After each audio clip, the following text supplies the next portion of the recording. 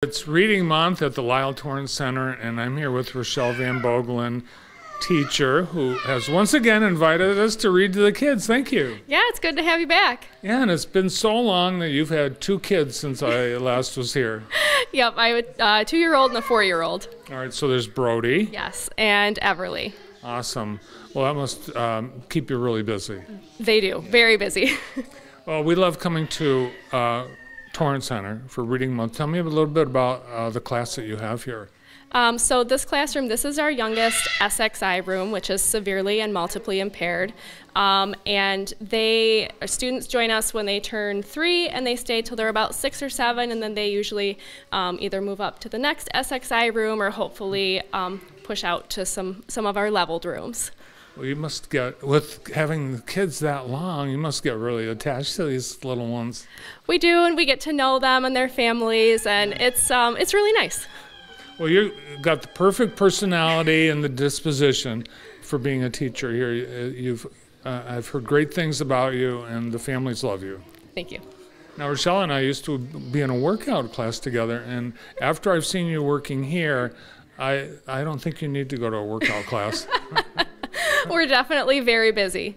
Well, you have a lot of help, and that includes volunteers, and Kevin is one of your volunteers, and you know Kevin? Yes, Kevin is a huge, huge help to us. All right, Kevin, so I met you as I arrived here because I would say you're the welcoming committee. Yes, I am. I've been volunteering here over 20 plus years. I'm Jack for all trades. I'm helping busing wherever they need me. House DJ for our dance in the gym on Thursday, the Rock Out Reading Month, and we just have an awesome time here at the Lyle Torrant Center. Why do you like to be a volunteer here? I just love it to be here, just to get myself out of the house, and because that's being born at the house all day long. Kids love you too, don't they? Awesome. They love me. I see a big smile on their face, and that makes me feel good. And I heard that Kevin likes TV, and one show in particular. Yep, and that's your show, Bart. All right. Well, I appreciate that. You tune in every day, I hope?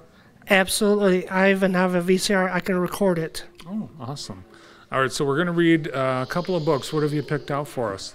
So we have The Pout Pout Fish and Silly Sally. Oh, man, two of my favorites. I can't wait. Well, Rochelle, thanks for inviting us. Kevin, thanks for inviting us. We're always looking forward to Reading Month at the Torrant Center. Thank you. All right, let's get to those books. Deep in the water, where the fish hang out, lives a glum, gloomy swimmer with an ever-present pout. Here's that pouty fish. Pouty fish. I'm a pout fish with a pout face, so I spread the dreary wearies all over the place. Blub, blub, blub. What a pouty fish. And the fish is blue. Pouty fish is blue. I'm a pout fish with a pout face, so I spread the dreary wearies all over the place. Blub, blub, blub, blub, blub, Addie, Ella. All right. Along comes a jellyfish. He floats through the ocean, his tentacles all trailing in a gentle locomotion. Hey, Mr. Fish, with your daily scally scowl, I wish you wouldn't greet us with a grimace and a growl. Says the fish to his friend, Mr. Jelly, I agree. I'd like to be more friendly, but it isn't up to me. The jellyfish. Jellyfish. Jellyfish sounds like it'd be good to eat, but I don't think so. No. No. I'm a pout-pout fish with a pout-pout face, so I spread the dreary worries all over the place. Blub, blub, blub. Along comes a squid, quite a slender, squiggly sight. She is squirmy, she is squelchy, she is slightly impolite. Hey, Mr. Fish, you kaleidoscope of mope, how about a smile, a little joy, a little hope? Says the fish to his friend, Mrs. Squid, I would try, but I haven't any choice. Take a look and you'll see why.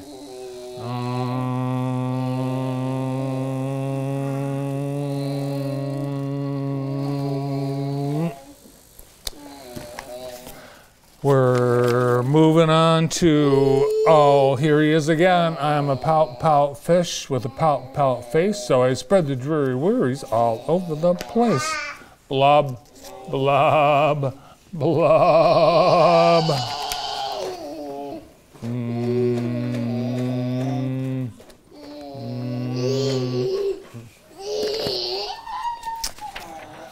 Along comes an octopus with 8 great arms, covered on the underside with tiny sucker charms. Hey, Mr. Fish, let me tell it to you straight. You hulky, bulky sulking is an unattractive trait. Says the fish to his friend, Mr. 8, my chum, with a mouth like mine, I am destined to be glum. Pout, pout, fish. There he is. Pout, pout, pout, pout, pout, pout, pout, pout,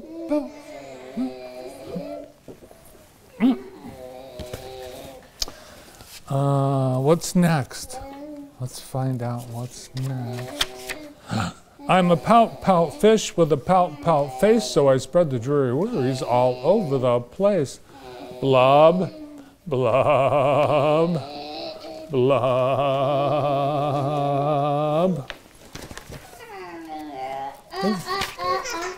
Now, along comes a fish in a silent silver shimmer.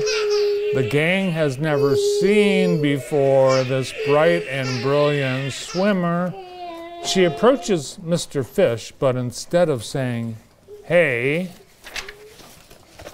there's that silver fish.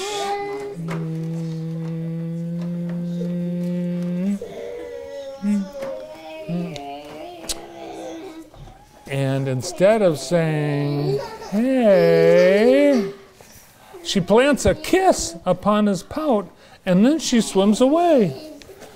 Ella, look, the fish is kissing. The fish is kissing.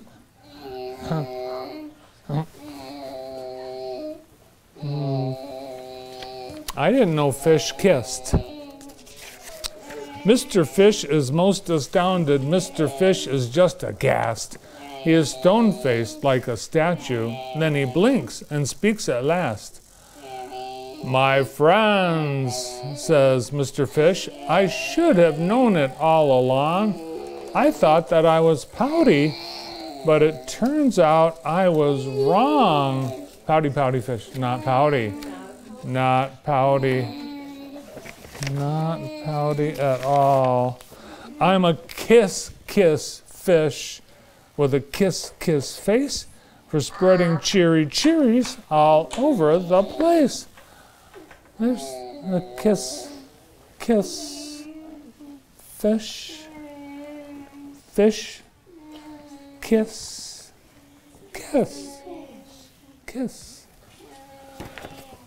Well, that's a nice fish. So I'll smooch,